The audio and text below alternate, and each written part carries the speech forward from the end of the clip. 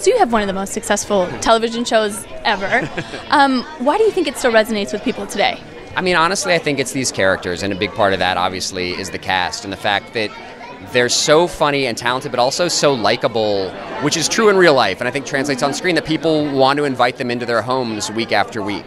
How much fun is it being on set? You're on set? On set, yeah. It's great. I mean, it's amazingly fun to watch these guys work, and it's amazingly, you know, so we'll rewrite constantly, we'll rewrite on the fly, and that you can, like, run in a whole new line and be like, hey, here's a new paragraph, and read it to them, and they'll be like, okay, got it. And then do it perfectly is astounding. That is incredible, and it means so much to America. You hear so many people that the show means so much to them. It gives them a place. That people watch it with their families. It seems like a big thing, and this age where anything can be streamed and DVR, that a lot of people still sit down at 8 o'clock and watch it together as a family, is a thing we're super proud of. Which is so nice. Okay, there's rumors on the street that season 12 might be the last season. Right. So how the heck could you... Should I look for another job? What are you hearing? No, I mean, hey, I think you probably already got stuff lined up. But how do you do that on a show that's so epic? You know, honestly, the good thing is it's not my decision, so I don't have to agonize over it. That decision will be made at a much higher level than me.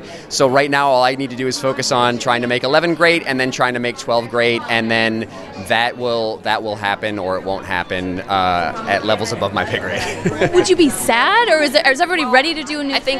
Look, I think everyone would. My guess is everyone would have mixed feelings. I think 12 years is a nice long run. I think we're proud of the fact that we've managed to keep it, I think, good and strong and funny for 11 years, and I think we can do that for 12. And everyone wants it to end when it's still great. You know, when the quality is still there, and whether that's 12 or beyond that, you know, as we've seen. But sure, I think it'll be sad. I mean, it really is.